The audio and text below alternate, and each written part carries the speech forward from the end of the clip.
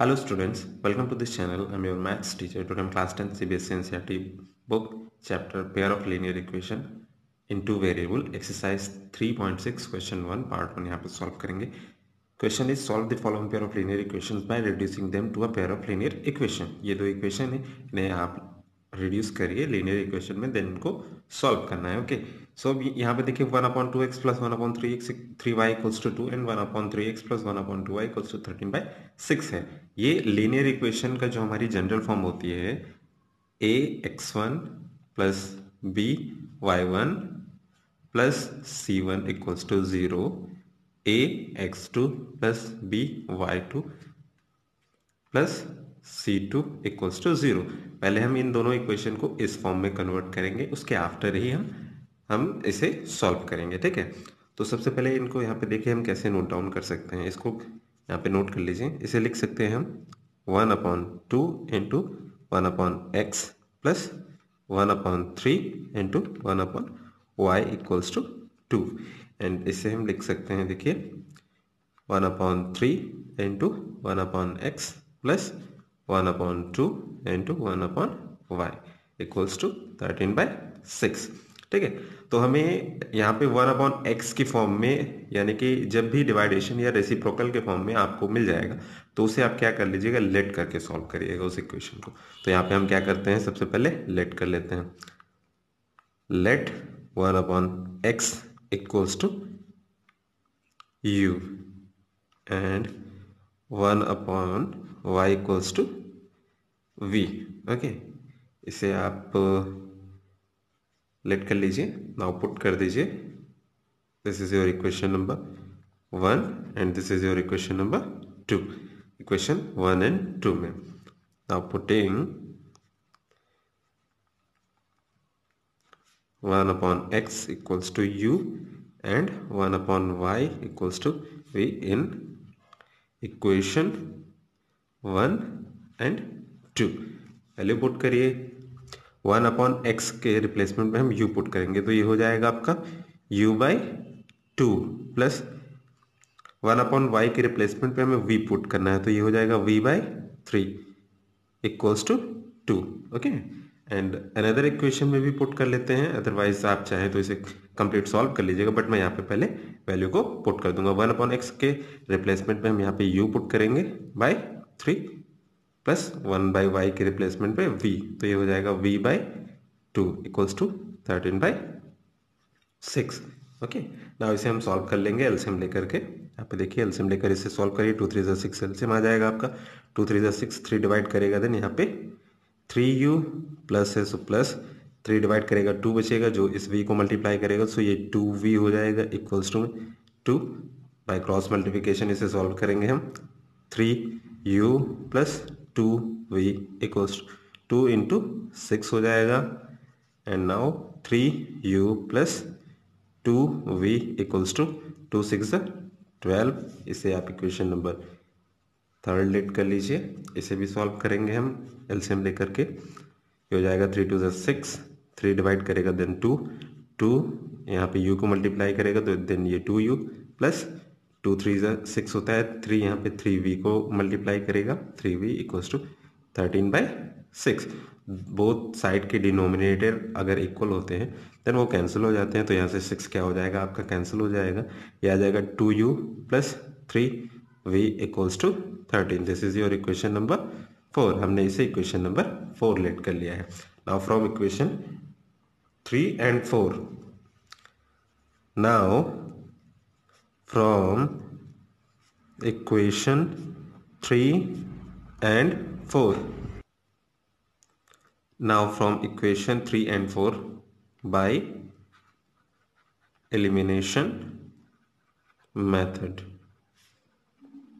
Okay, इसे हम elimination method से सॉल्व करेंगे. आपको जो समझ में आता है, जो सही लगता है, आप उसको यूज़ कर सकते हैं, जो भी इजी लगे. ठीक है, तो यहाँ पे देखिए ये 3u plus 2v equals to 12.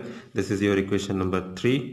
And ये है आपकी 2u plus 3v equals to 13. This is your equation number 4, ठीक है। अभी देखिए एलिमिनेट करना है u को, सो ऐसे तो अभी इसके कोफिशिएंट इक्वल नहीं है, हम क्या करेंगे 3 से इक्वेशन नंबर 4 को एंड 2 से इक्वेशन नंबर 3 को क्या कर देंगे, पहले मल्टीप्लाई कर देंगे।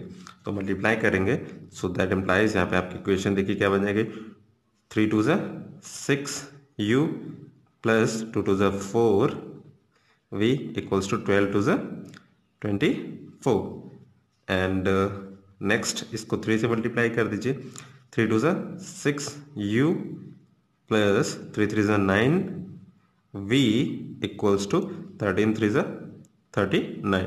ओके, ये आपके पास इक्वेशन आ गई। बट अभी भी देखिए एलिमिनेट नहीं होंगे बिकॉज साइन सेम है, सो ये ऐड हो जाएंगे, ठीक है। इसलिए हम क्या करेंगे, वन इक्वेशन के साइन को चेंज कर देंगे। तो हम इस इक्वेशन के साइन को चेंज कर देते हैं, ये पॉजिटिव था नेगेटिव हो जाएगा, ये भी पॉजिटिव नेगेटिव, ये भी पॉजिटिव है नेगेटिव।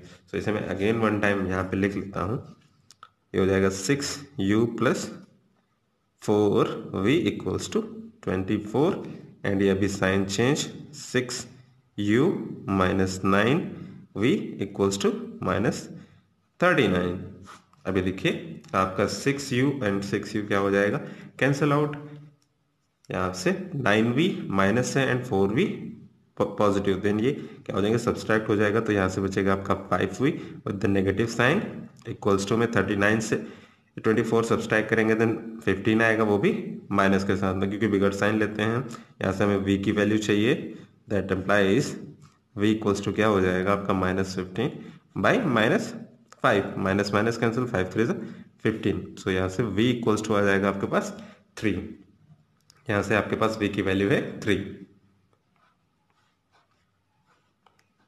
v की वैल्यू आपको मिल गई है, v की वैल्यू हम इक्वेशन नंबर 3 में पुट करेंगे।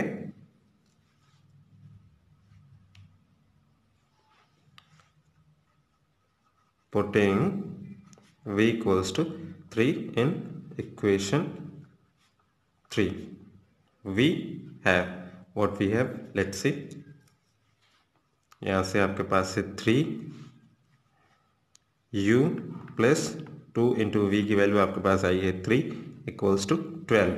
ओके, सो यहाँ से 2 3 6 हो जाएगा, 3u plus 6 equals to 12, 3u equals to 6 को अनदर साइड पर हम ट्रांसफॉर्म करेंगे, 12 माइनस 6, ये अभी 12 माइनस 6 करिए, यहाँ से 3u इक्वल्स टू 6, यहाँ से हमें u की वैल्यू चाहिए तो 3 को हम क्या करेंगे, डिनोमिनेटर में सेंड कर देंगे, तो ये 6/3 हो जाएगा, 3 2 6, u इक्वल्स टू आपके पास आ गया 2। नाउ आपके पास u की भी वैल्यू आ गई है, right. u and v both की वैल्यू हमारे पास है, हमें x एंड y की वैल्यू चाहिए, जिसे हमने यहाँ पे ऑलरेडी लेट कर लिया था 1/x इक्वल्स टू v। सो अभी हम x एंड y की वैल्यू को यहाँ पे फाइंड करेंगे, तो यहाँ पे देख लीजिए, मैं फाइंड कर देता हूँ। हमने लेट किया था 1/x equals to u, right. तो हमें यहाँ से x की वैल्यू चाहिए, u इक्वल्स टू हमने फाइंड किया है 2, तो यहाँ पे पुट कर दीजिए, तो ये हो जाएगा आपका 1/x इक्वल्स टू 2, हमें वैल्यू चाहिए x की, सो क्रॉस मल्टीप्लिकेशन कर देंगे, ठीक है। तो x इक्वल्स टू आ जाएगा 1/2, यहाँ से x की वैल्यू आपके पास आ गई है 1/2। नाउ हमें y की भी वैल्यू चाहिए, y को भी हमने लेट किया था, क्या लेट किया था हमने, 1/y equals to v, 1/y equals to v, v की वैल्यू यहाँ पे हमारे पास 3 है, तो पुट कर दीजिए, ये हो जाएगा 1/y equals to 3 by cross multiplication, यहाँ से जो y की वैल्यू आ जाएगी आपकी 1/3 आ जाएगी। Okay, this is your 1/3। Now अभी हम क्या करेंगे, फाइनल आंसर लिखेंगे।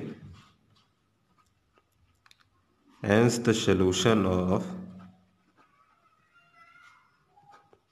given equation are x equals to 1/2 and y equals to 1/3। Okay, I hope आपको एक्सरसाइज 3.5 क्वेश्चन 1 पार्ट 1 बहुत ही अच्छे से समझ में आ गया होगा। If you have any doubt then आप कमेंट बॉक्स में कमेंट करके मुझसे पूछ सकते हैं, और अगर आपको मेरी वीडियो पसंद आती है देन प्लीज़ मेरे चैनल को सब्सक्राइब करें एंड बेल आइकन को प्रेस कर लें, ताकि आपको आने वाले नोटिफिकेशन सबसे पहले मिल सके। Thank you.